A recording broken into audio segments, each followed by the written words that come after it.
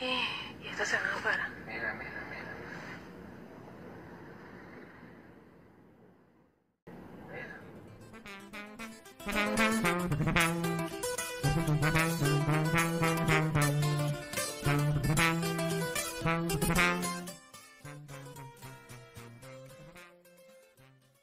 Alright guys, so in Venezuela, Nicolas Maduro had kicked out, or has kicked out, diplomats, even family, even American expatriate community that are there. I mean, they don't want to be there no more. I mean, they're getting kicked out. If the president is telling you guys that all Americans, diplomats, should leave the country, and if you're not a diplomat and you're American, well, either way, you're gonna leave too. Diplomats. Here, this is the convoy escorting them out of Venezuela.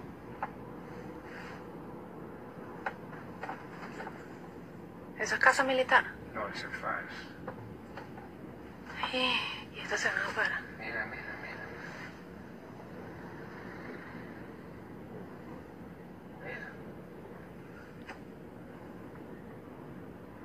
That's good. Honestly, that's good. Let them leave Venezuela, bro. They don't have to be there, man. Mira, ¿qué es esto? It's a wrap. Ya se van, ¿verdad? Esto, mira. So they're saying that, oh my God, they're leaving now. They're escorting them, the ones that are leaving the country. And then after that, I don't think there's nothing much. Yeah. So this is just a little preview of what's actually going on out there. You know what I mean? Like the president, Nicolas Maduro of Venezuela, dictator, has kicked out the Americans from Venezuela. One more time. It looks like a movie, right? It's like one of those end of the world movies where, like, you know what, get out of there before a natural disaster happens or a disaster happens. You got Russia flying bombers into Venezuela, and now they're reaching coastlines in United States. I mean, I don't know, guys. This is like a war could be brewing.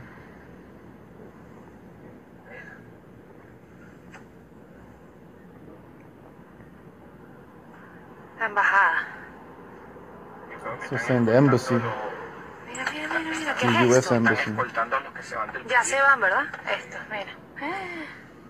Están exportando los que se van del país. Yeah. That's pretty much it, guys. I want to show you that video. Pretty interesting. Trump ordered 15,000 new border and immigration officers, but got thousands of vacancies instead. So 2 years after President Trump signed orders to hire 15,000 new border agents and immigration officers, the administration has spent tens of millions of dollars in the effort, but has thousands of more vacancies than when it began. In a sign of the difficulties, Customs and Border Protection allocated $60.7 million to Accenture Federal Services, a management consulting firm, as part of a $297 million contract to recruit, vet, and hire 7,500 border officers over 5 years, but the company has produced only 33 new hires so far. Are they robbing money? Maybe, because 33 compared to 7,500 is not even 1%, 2%. The president's promised hiring surge steadily lost ground even as he publicly hammered away at the need for stiffer border security, warned of looming migrant invasion, and shut down parts of the government for 5 weeks over his demands for $5.7 billion from Congress for a border wall. The Border Patrol gained a total of 120 agents in 2018, the first net gain in 5 years, but the agency has come nowhere close to adding more than 2,700 agents annually, the rate that Kevin McAleenan, Commissioner of Customs and Border Protection, has said is necessary to meet Trump's mandated 26,370 border agents by the end of 2021. The hiring surge has not begun. The Inspector General's office at the Department of Homeland Security concluded last November, we have had ongoing difficulties with regards to hiring levels to meet our operational needs, a Homeland Security officer told the Times on Saturday, speaking on condition of anonymity. Sorry, he described the Border Patrol's gain last year as a huge improvement. And you know what? Off topic. What do you mean huge improvement? That's nothing. Honestly, they're not hiring fast enough. And there's people in these jobs. I don't know. They should probably lower their expectations or something, right, to allow more people to, get hired. But continue with the story. Border security agencies along have faced challenges with recruitment and retention of frontline federal law enforcement, and particularly Border Patrol agents, much less swiftly hiring 15,000 more. In March 2017, Mikalinen said Customs and Border Protection normally loses about 1,380 agents a year as agents retire, quit for better paying jobs, or more. Just filling that hole each year has strained resources. Beyond that, given historically low illegal immigration on the southern border, even the Homeland Security Inspector General has questioned the need for the surge. But administration officials argue an immigration system designed for single adult Mexican men has become woefully outdated. The number of families and children we are apprehending at the border is at record-breaking levels, another Homeland Security official said. It's having a dramatic impact on Border Patrol's border security mission. Since 2015, CBP officers have been required to work overtime and sent on temporary assignments to critically understaffed points on the southern west border. Tony Riordan, president of the union representing about 30,000 CBP officers, told the House Homeland Security Committee on Thursday. After fighting for years for higher pay, staff, and better hiring process, Riordan said the agency needs to hire more officers for the 328 ports of entry. All of this contributes to a stronger border, he said. On January 25, 2017, 5 days after Trump was inaugurated, he signed executive orders to hire 5,000 new Border Patrol agents and 10,000 more Immigration and Customs Enforcement officers, vowing to beef up border security and crack down on illegal immigration. Today, the United States gets back control of its borders, Trump said as he signed the orders. Today, Customs and Border Protection, the Border Patrol's patrol agency, has more than 3,000 job vacancies, according to House Speaker Nancy Pelosi's office. That's about 2,000 more than when Trump signed the orders, according to a Government Accountability Office report on CBP's hiring challenges. Border Patrol staffing remains below the 21,360 agents mandated by Congress in 2016, which is itself 5,000 less than Trump's order, according to the latest available data. The CBP contract with Accenture, awarded in November 2017, has drawn a special scrutiny for its high cost and limited results. Exactly. Thank you. You guys need to check what's going on right there. CBP officials told the House of Homeland Security Committee in November that only 33 new officers had been hired. Under the terms of the contract, the company is paid about $40,000 for each one. For each border agent? Wow. And there's only 33. Imagine if they've been more. They're making bank. This is a bad contract. Whoever made this contract, they need to make it get revised by some lawyers, some federal lawyers or something, because $40,000 for each officer. Wow. They must have like a 3 months waiting period, right, to receive those $40,000. Just like, you're okay. An entry-level Border Patrol agent is paid $52,583 a year. In December, the Homeland Security Inspector General's office said Accenture and CBP were nowhere near filling the president's hiring order. It warned that if problems in the hastily approved contract are not addressed, CBP risks wasting millions of taxpayer dollars. That's wasting money right there. Yes. CBP subsequently scaled back the Accenture contract from $297 million to $83 million and issued a partial stop work order. Officials said the agency would decide in March whether to cancel the rest of the contract, which they should. Representative Benny Thompson, Democrat from Mississippi, chairman of the House Homeland Security Committee, said the problem-plagued contract reinforces my doubts about CBP leadership. CBP cannot simply farm out its hiring and spend hundreds of millions without addressing systemic problems at the agency, Thompson said. Dirty Blackwood, Accenture's spokeswoman, told the Times, "We remain focused on fulfilling our clients' expectations under our contract." Under your contract, key words, right? They need to revise that contract again. The first Homeland Security official defended the contract. You've got to be willing to innovate and try things. In no way, shape, or form was there fraud, waste, or abuse. There is probably fraud, because that guy is the one that said that in no way, shape, or form was there fraud. He's probably in on it. He's probably getting some of the pie right there, slices of pie. Immigration and Customs Enforcement canceled a solicitation for a hiring contract with a similar pay structure to Accenture's last May, citing delays in its hiring timeline and limited funding from Congress. ICE said at the time it would restart the contracting process by the end of 2018 to help it meet Trump's hiring order. It has yet to do so. Homeland Security officials declined to say how much has been spent or how many people have been hired since Trump's executive orders, saying the partial government shutdown prevented them from accessing the data. The hiring surge foundered from the start. In 2017, 6 months after Trump signed his executive orders, the Homeland Security Inspector General's office said the agencies were facing significant challenges and could not justify the hiring surge. Officials could not provide complete data to support the operational need or deployment strategies for the additional 15,000 additional agents and officers they were directed to hire, the Inspector General's office wrote. On Friday, Trump signed a bill to reopen the government until February 15, ending the longest shutdown in U.S. history. Tens of thousands of Border Patrol agents and CBP workers, among others, worked without pay. So you got to give a clap for those, ladies and gentlemen. If you're a CBP or any law enforcement that's handling business in the border, section, zone. Claps to you, my man. Salutes. Experts warn that previous attempts at hiring surge led to greater corruption, a perennial problem for law enforcement on the border.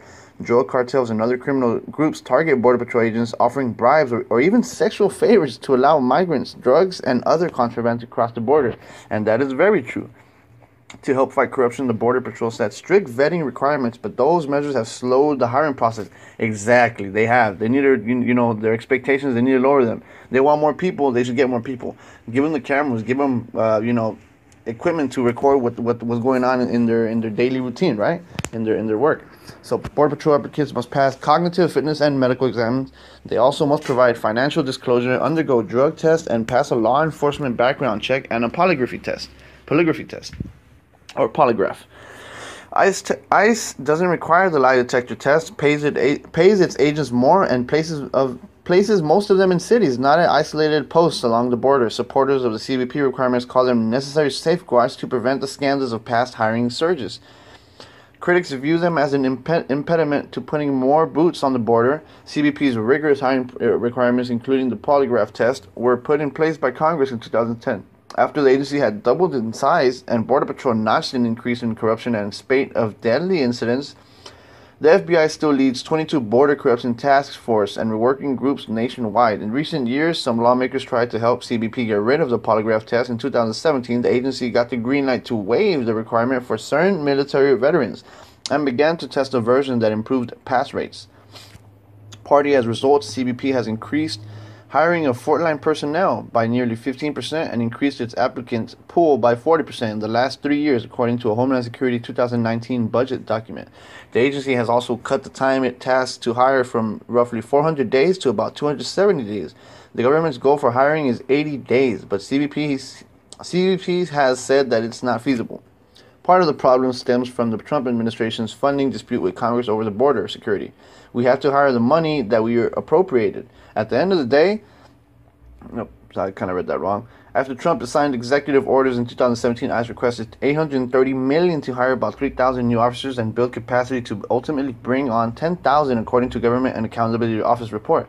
Instead, Congress last year gave ICE $15.7 million for 65 new agents plus 70 attorneys and support staff. Over the past 2 years, ICE has brought on 1,325 investigators and deportation officers, according to the agency. The agency typically loses nearly 800 law enforcement officers each year, so it has not kept pace and remains far behind the president's order.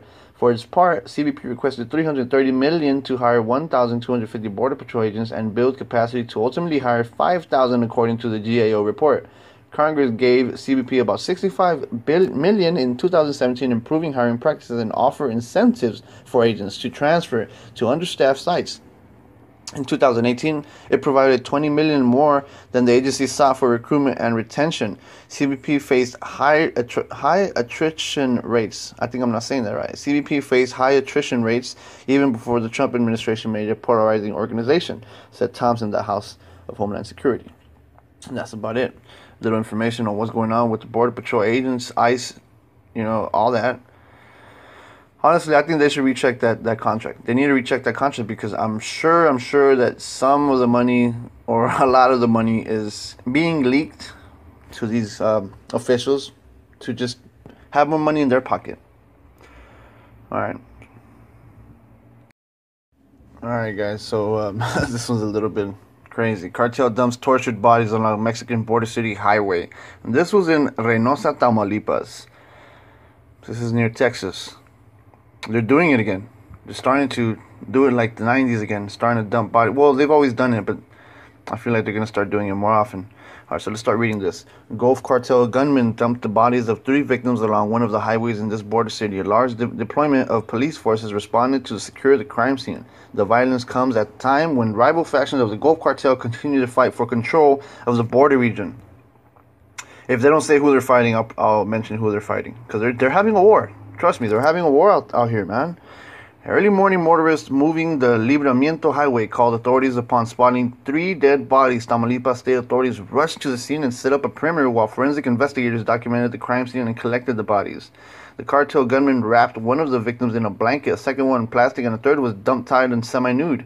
All 3 victims showed signs of torture, law enforcement sources revealed to Breitbart News. I just got, escalofríos. I got shakes right now.